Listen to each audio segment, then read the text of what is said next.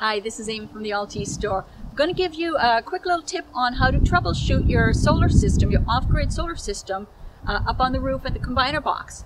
Now, my system is not outputting the amount of power that I would have expected it to, so I need to figure out where the problem is and isolate it out.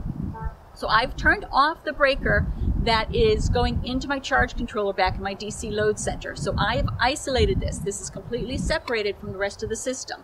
I'm using an MNPV3 to combine my solar panels in parallel.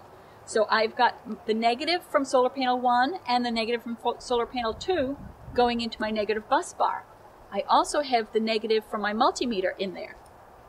Now I've got the positive from each of my solar panels going into their own breaker.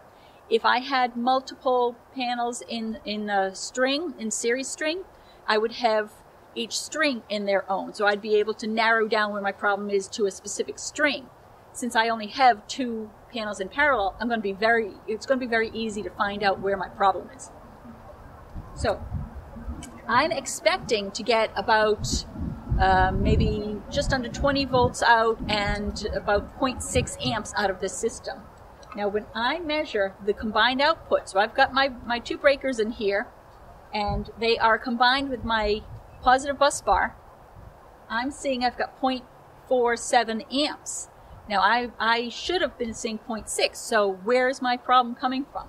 Now I've got my multimeter set to measure DC amps. I've got my positive lead in the correct socket here, so this is something you need to have a multimeter that's able to measure DC amps. Now I'm going to turn off my breakers. This is something you can do if you have DC breakers that are rated to be able to turn off under load. You do not want to do this with fuses. If you've got fuses in your combiner box, you can't do this, okay? You do not want to disconnect your fuses under load when the sun is shining on them.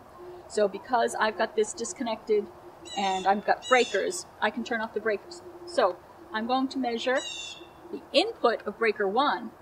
So I'm measuring from solar panel 2, I'm getting 0.3 amps. That's what I'd expect. From solar panel 1, I'm getting 0.16 amps. Something's wrong with that solar panel. So by isolating it from all the others through the breakers, I'm able to detect where my problem is. So I've got something wrong with solar panel 1.